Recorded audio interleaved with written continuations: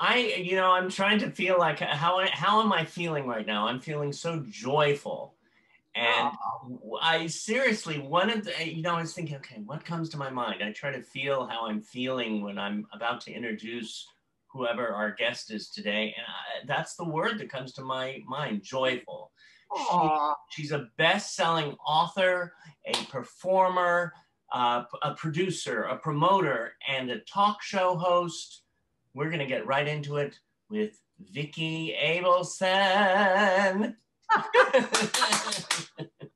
Hi, David. What a lovely introduction. Oh, I think I was talking through half of it. Oh, oh no! It adds to the sound effects of your voice. Oh God! Oh yes, because they're so what is it? Mellifluous? What's that word? Not maleficent. No. Mellifluous? No. That. And now I hear my phone that I took off the hook going, it'll stop in a minute, but I don't want it to bother. It's, annoying sounds. Listen, mine talks to me too. And even when it's not on. I know. So I know how that goes. You do all these things. And I have to say the first time I met you, I believe, is when I came to your house with Roz. That's correct. That is correct. That was wonderful. It was such a joy, and to see you in action of how you interview people, and you just like, take them in like you're best friends, and then you're Women Who Write. It's like amazing. What, out of all the stuff you do, I mean, we listed at the beginning, do you have a favorite thing? David, that's a really good and difficult question, because I love everything that I do, and that wasn't always true. Yeah. But it's been true for a long time, and actually it's been true forever, because whatever I'm doing, I acclimate to and I find the joy. I love your cup, and it matches almost my shirt. I thought that too. I love that cup. And I used to have a cup like that one of the Women Who Write gave me, and it broke, and I have never been able to replace it. So you have to tell me where you got it. I got this from Performing Arts Studio West. When we had one of our shows, we had all these cups, and they were selling cups, and they had a red one, this one, and then they also have a white one with a red heart. So I just bought those two cups. I love them. I love it. So anyway, what I do, Women Who Write, which, by the way, I am in mourning because I have not been able to do it in my living room since the pandemic, obviously. For those of you who don't know, 50, 60 women in my living room and a few good men. And we put on a show in my living room, and everybody is packed tight like sardines, chair after chair after chair, and we eat lunch together, and we schmooze afterwards. And it's the most fantastic thing. It's the culmination of everything I do, because I write for it, I produce, I perform, I book it, I do the publicity. So it's kind of, as I said, the culmination of everything that I do. And the last few years, we've been able to take it live on Facebook. So we've had this huge audience, live audience, in addition to the people in the living room, which was enormous, which I'm going to get to my beef about that. But anyway, so I love that. But then I have Game Changers, which is my one-on-one with people. And that is where I really take a back seat to the other. And it's all about finding out about the other person. And it's a conversation. So I never prepare questions in advance. It's completely on the fly. It's the way I would talk to anybody that I met, and many of the people I interview, I'm blessed that they're friends of mine now. So I do know them somewhat, right? But the first time I interviewed Rosie, I did not know her. Anson Williams instigated and said, "You two would be great friends." And he was right. She's perfect, wonderful. But sometimes, I have a natural curiosity about people. And so I ask the questions that I want to know the answers to. So I'm not asking all that boring stuff, I'm asking what I want to know. And so as a result, the conversations are usually pretty provocative and stimulating and fun and warm and, all of those things that we have when we're talking to somebody that we admire and we like and we want to know better. And so I love doing that. And then I'm a writer, and I you mean, know, I wrote. yeah, your book, I mean, Don't Jump, Sex, Drugs, and Rock and Roll, dot, dot, dot, and My Fucking Mother. That's my book.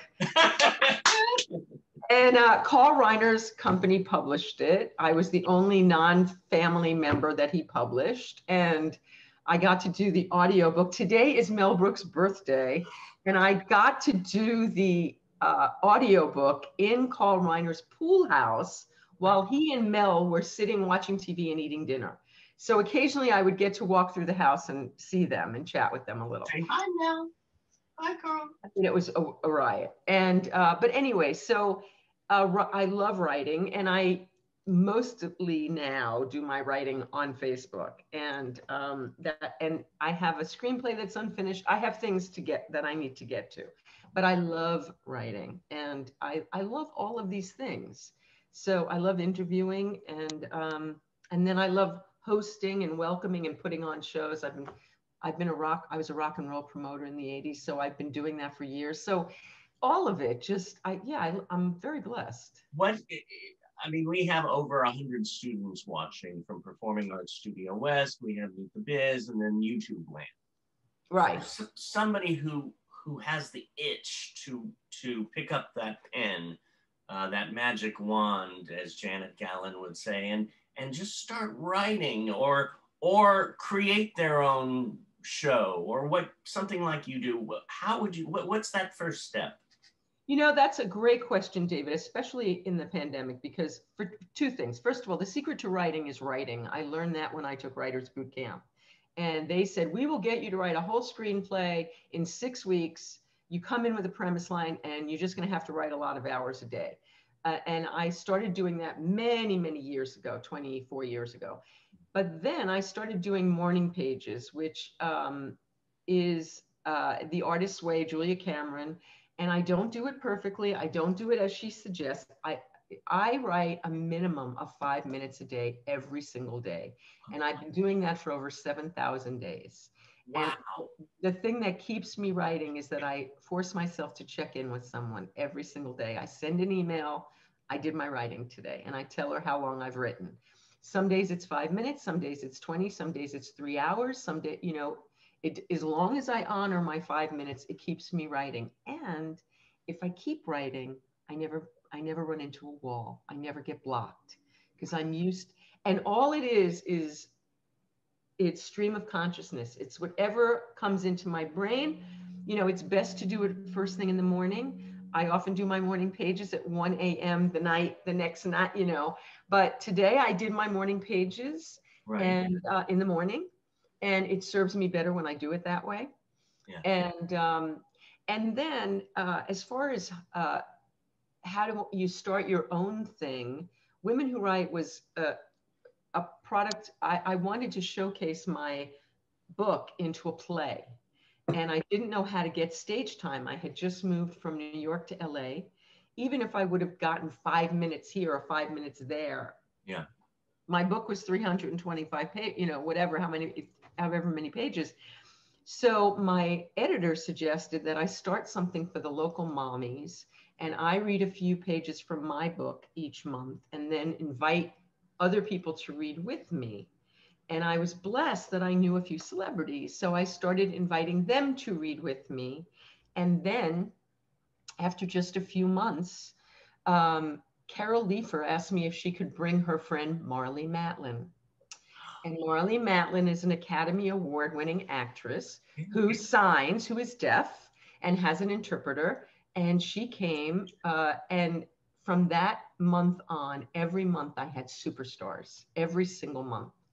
And then Lori Lieberman, who wrote the lyrics to Killing Me Softly, which has sold literally, I think, more like billions of copies.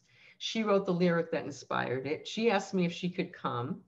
And she said, can I just come and read poetry? And I said, no, you have to come sing. Yeah. And so once she came and sang, I started having music every month. So from nothing, I created what became 12 and a half years ago, one of the most successful literary salons in the world, that it's not successful. I'm not making the kind of money that you guys are making acting out there in the, but it's successful in that most writers know about it. And I really am able to get, you know, I've had Carl Reiner and Norman Lear and Gary Marshall and Cloris Leachman and crazy people come. These names don't mean anything to your young students. I'm trying to think of who might. They should. Josh Sussman. He's on Nickelodeon. Yeah, Josh came to. He did a class for Meet the Biz. So Josh Sussman has done my thing. You know, I've had a lot of varied and wonderful performers. Rozzy for one. Right. And but in any case, the other thing that I also started from nothing was when the pandemic started. I live alone now. My son had I just empty nested. My son had just moved out at 26, and I was living alone in this house. It once housed my husband, my two kids, and then my husband and I split up, and then my daughter went away to college, and my son moved out, and now it's just me, and I'm alone, and I can't go anywhere. It's lockdown. So I started going live, and at first it was just on a whim. I started shooting the shit with Vicki, and it was just basically to keep myself. So it forced me to put on makeup and do my hair and get dressed. Yeah. And then I did it 7 days a week for months and months and months. And I started having these regulars we called ourselves the COVID crazies. Well, you were like therapy for so many people. Well, we were each other's company. Yeah. And, it gave us purpose. We spent July 4th together. We spent Thanksgiving together. We spent Christmas. We did all the holidays together. Memorial Day, that we'd have barbecues on Zoom, and it just kept us all from going crazy. And so as things opened up, I went from 7 days a week to then 5 days a week. And I did that for a very long time. I wasn't making any money. It was just to be of service. It was important. Then soon after, I was able to start doing interviews again on Zoom, because I used to do my interview show at my home or at the celebrity's home. Started doing those on Zoom. So I went from 7 to 5 to 3. I'm now down to 2 shows a week, because now that everybody's back to living, they don't need me. They don't need to shoot this shit. They don't need to do that every day. They want to do it in person now. That's right. That's exactly right. So, and I'm having lunch with one of the women that was at every single one of my Women Who Write for about 10 years. She was at every one, and we're having lunch. I haven't seen her in a year and a half. It's thrilling. Oh, I love that. I love that.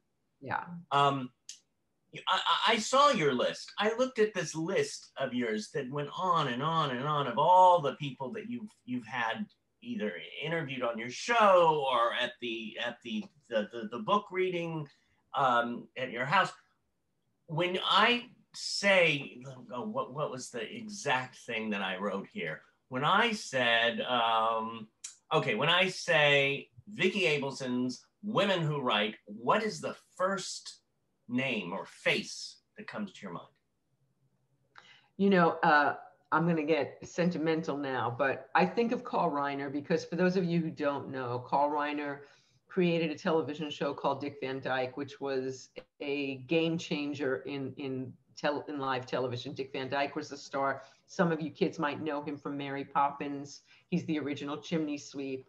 And anyway, Carl was my first huge get. It was the first time I felt like I could charge money for people. It used to be that it cost me money to have my salon. I would have 50 people and I would give them swag each month, thanks to Rick Smolke of Quick Impressions. He would send me pads and calendars and things to give away. My kids and my husband and I would go get chairs from the local church to have enough chairs in the house. And I would serve things, and it was costing me money. And with Carl, it was such an enormous thing. Carl then started doing a lot of publicity after it, but his first book, his first memoir, wasn't even finished. And he came with pieces of paper and gave out to everyone pages from his book. Right. And he read to us. And it was the only show I've ever done that didn't open with music, and there was no one else on the bill. He wanted to do it alone. And he talked for over 2 hours with us, and to screaming standing ovations. And for everyone of our generation, it was a thrill beyond. Carl Reiner also, though some of you kids might know Steve Martin, and he wrote and directed a bunch of Steve Martin movies, and The Jerk for one. And Carl did amazing things in his life and is an amazing man. And so my father had passed away before Carl came. And the morning that Carl was coming, I heard an owl out my window, and I knew it was my father. I knew it was the thing that would have made my father so proud that this was happening. And Carl then went on to write in his 90s about 7 books at least. But this was the first of them. And he just passed away last year at I think 99 or something. But that was a get. And then getting Mickey Dolenz of the Monkees. I was for those of you who don't know, okay, they had a song in Shrek. What's the one that they had in Shrek? I'm a Believer. Was that the one in Shrek? I think so. Maybe. So that's Mickey Dolenz's song. So that guy who, you know, they were a band when I was a little girl, young girl, that we would scream. Hey, with the Monkees. They had a TV show and they had albums, and they were adorable. And so getting Mickey in my living room was pretty exciting. Oh my gosh. That's, you know, and I see these names. And again, I've been to your living room a couple of times, and I was one of the questions I was going to ask. And of course, we still don't know yet. But I was going, when are you going to do it again? Because it's such a loving feeling. You could come in there, and the door opens, and the excitement, and not just excitement. It's this love and just no bullshit, just being friends, hanging out kind of feel. You know, that's why, David, I started it with everybody bringing food. It's a potluck. So I don't cater it and charge for that. I have everybody bring something, because what that does is that makes everyone in the room a contributor to all of our good time. Everybody is contributing something, whether it be their talent or their food or whatever. So, and then we eat first. And when you eat with someone and you get food stuck in your teeth, or you get your lipstick smeared or something false. You break bread. You break bread. It creates an intimacy and a closeness and a sense of fun that you don't get if, you know, when you go to a movie and everybody's just sitting, and it's harder to network. But when everybody's eating and standing at the table and getting food, people talk more and get to know each other. Yeah. And it's an opportunity to welcome new people. And so the vibe is there's no pretension. We talk back. The entertainer sings, we sing along. We sang along with Bob Calsill. That particular video, he was opening for Ed Asner. And as a matter of fact, James Morrison from 24, who's a huge actor celebrity in his own right, he opened the show. Then Bob Calsill, which was another band when I was a little girl that, oh my God, they were my gods. The Calsills. I have an album. Still. Yeah. The Rain in the Park and other things. I mean, they were so Bob did this set, which now has over 120,000 hits on YouTube, which is my biggest success on YouTube. But you know, just crazy things. So the fact that you get to sit amongst your heroes, and then Ed Asner, for those of you who have ever seen Elf, he's Santa. Santa was in my house. And so I got to sit on Santa's lap and take a picture, and everybody takes a picture with everybody. And, you know, it's just this intimate, lovely, warm, fun. We sing along with everybody. So it's really lovely. Well, you know, it's interesting how it's morphed into this moment, because right now I'm going to bring on some of our family here. Nice. And we're gonna just hang out and have a loving meet the biz kind of visit with you. I love that.